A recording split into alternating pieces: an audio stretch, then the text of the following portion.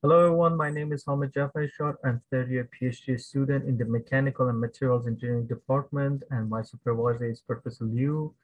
This project that I'm working on is optical fiber strain sensor for food deformation measurements during drawing. So for this project, what we have here is that as foods go through the drawing process, they shrink, they become smaller. So for example, in this case here, we have banana. And as they dry, you can see here that they become smaller. And the goal of this project is to measure that shrinkage. We want to see how much they become smaller. And this shrinkage can provide us with some knowledge. We can have better understanding of the change of food texture, wholesomeness, and quality attribute, and so on and so forth. But doing this measurement is not easy. It comes with a bunch of limitation. For example, here we're dealing with the largest strain range. The amount of deformation is quite large, and foods are quite soft material. So using conventional strain gauge is not a doable approach to do the measurement here. So here in this project, we're working on an optical fiber strain sensor. We use optics to do this measurement, as I will explain in the next slide, to measure the food deformation as they go through the drawing process. So for the design of our sensor, here we have our optical fiber sensor, as you can see here. So what we have for our design, we have a tube. So this is a tube, and we have optical fiber that's guided inside a tube, and the fiber can slide inside a tube, and it's facing a mirror.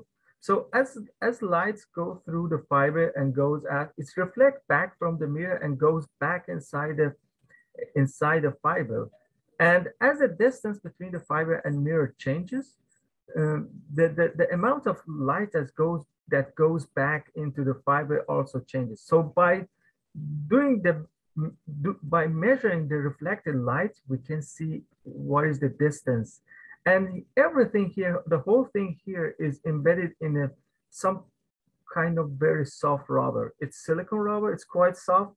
And here, basically, so this is a silicone rubber that's cover everything. And we put this piece inside the food. So as they shrink, they force the fiber to the tube, and the distance changing. As you can see here in this animation, for example, here we have a banana slice, and you can see here the fiber is moving forward as the rubber shrink with food sample.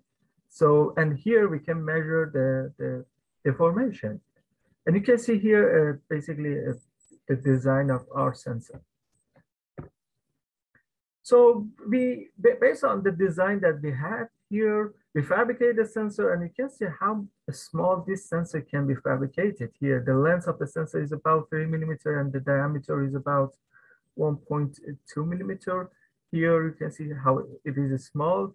And also we tested the sensor in banana slice during drawing process, as I will explain next slide. So, but before doing tests, one other thing that also we did, we developed a program with MATLAB GUI to be able to measure the strain in real time, as you can see here. So here in our setup, you can see here, this is the oven that we have, and you can see the banana slice over here. And we use also a camera here to record pictures from the banana during the drawing process, as I will show you some result from that. And also we have the program that in real time, as food dry during the drawing process, we do the measurement. So here we have some result. What we did in this test, if this is consider this to be banana slice, we made a hole first inside the banana slice, then we inserted our sensor into the banana slice. You can see here the banana, and this is the optical fiber that is connected to the sensor. So we inserted the sensor inside banana slice, and we measure as the banana was drawing inside the oven, we were measuring the shrinkage, and you can see here the result. We put the fiber at different lengths, and we measure the shrinkage. One other thing that also we did here, I'm going to talk about in next slides more, we use computer vision. So for that, what we did, we put some dots, as you can see here in this image.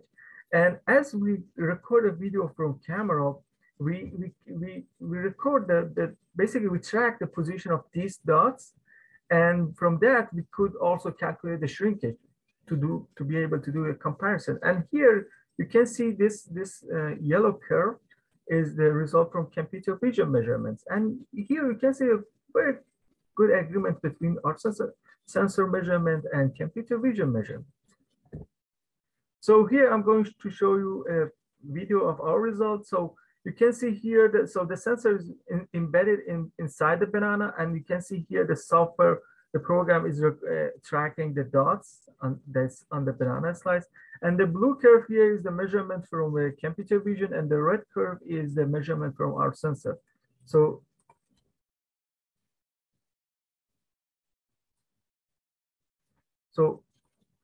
yes, here you can see the banana that's shrinking. And our sensor did a good measurement. And also you can see here the change of the change of the shrinkage from the computer vision measurement.